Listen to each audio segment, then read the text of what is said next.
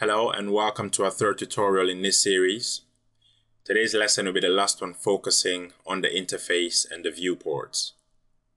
Now, although this is the last tutorial before we start making objects, we've still got a lot of important functions to cover, so don't ignore this lesson, it's very important.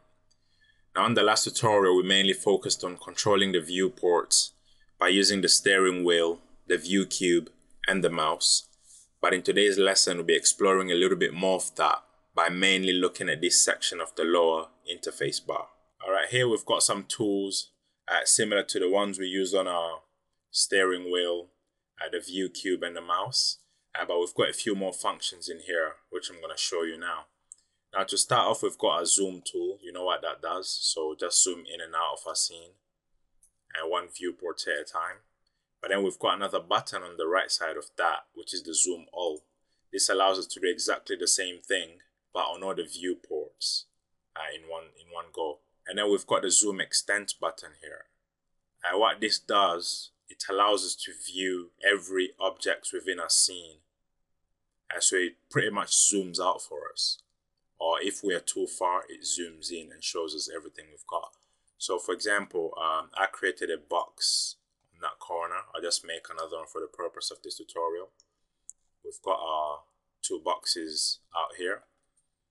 And then right here on this viewport, I'm just looking at the teapot. And then maybe I'm just looking at the box on here, an empty space here. For example, I select this viewport and I click on zoom extent. That zooms everything close up. And even if I'm working inside and quite close on one object, as soon as I click on that, it shows me everything. And the button right next to that, zoom extent all, just applies the same thing on all the viewports. So as soon as I click that, now pay attention on these three viewports, bam, that zooms everything out and we can see them clearly. Now right below that, we've got the zoom region. I could select that, select the region I want to view up close. As soon as I let go, it starts zooming in. Now you can repeatedly do it until you get as close as possible, as close as you want. But you probably won't use this tool as much as you've got all the other zoom functions around. Now we've got the pan view. You know what this does? Allows us to pan our scene. Again, one viewport at a time there. And then we've got our rotate tool. This allows us to orbit around our scene. So mind you, you're not rotating the object, you're just rotating the camera, which helps you view your object. And down here we've got the maximize viewport toggle. Now, whichever viewport you've got selected, as soon as you click that, it maximizes it.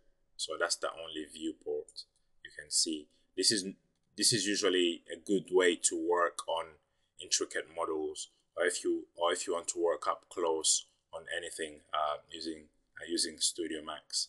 As soon as you click that button again, it takes you back to where you came from.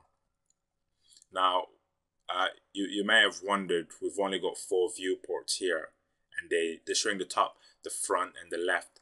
But you can also change that by just right-clicking on the word itself, going to Views, then you can select a different angle that you like to view. So in this instance, maybe I'll choose back, and that's now showing me the back side of our scene. You can change it according to whatever you want, but for now I'll return it to what we had before, which I think was the front. Normally you won't need to change all these, but sometimes it's always good to know. And if, for example, you want to change the size of your viewports, you can just hover over the border and that will allow you to change the size of them. Whichever border you want, you can change the size. And then if you want to affect all the viewports in one go, just place your mouse on the center and that allows you to control it even more. And if you happen to make a mistake whilst doing this, it's very easy to rectify. Just right click whilst hovering on that and then reset layout. and that pretty much takes you back to wherever you came from in terms of the viewport's positioning and size. I'm now going to delete this teapot since we don't need it anymore. And these boxes here. So mind you, everything I'm doing on the other viewports, they're automatically affecting our perspective view here. You've messed around with the viewports and you want to start a new project. So you can easily go to File, New. In this case, we don't want to save our changes. We say no. We new all. Now, although we've started a new project, as you can see, our viewports haven't returned to the original position. Now, the best way to go around this is to go to File, Reset. It will ask you, do you really want to reset? Just click yes, and bam, everything's back to normal, as if you've just opened the program.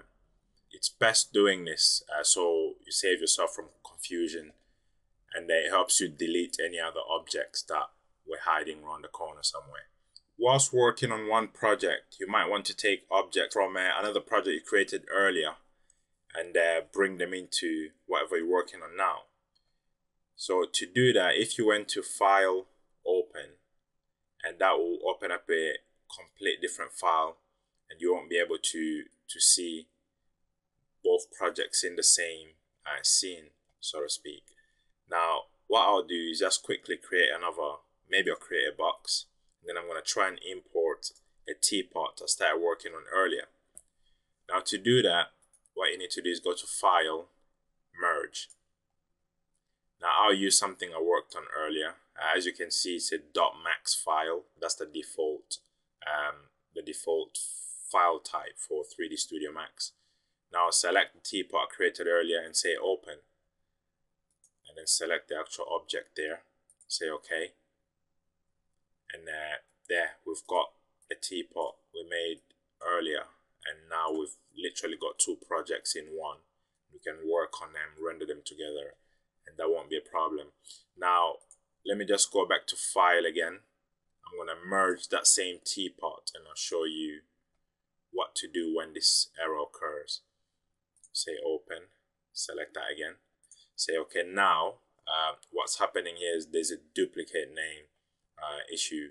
So object teapot 1 has the same name as an object in the scene. So all you have to do in that situation is just change the file name to whatever you want. So in this case, I'll just add a 1 at the end and say merge. As soon as I do that, we've got another teapot in there. And you don't have to keep importing, but obviously I'm showing you this for the purpose of this tutorial. There we have it. And this was the last important thing I had to share with you before we moved into creating objects. Now, all the last 3 tutorials, I understand were probably a little bit boring, but those functions are very important. It makes it really easy when you start creating objects on the next tutorial.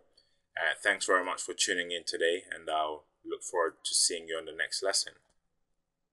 Bye for now.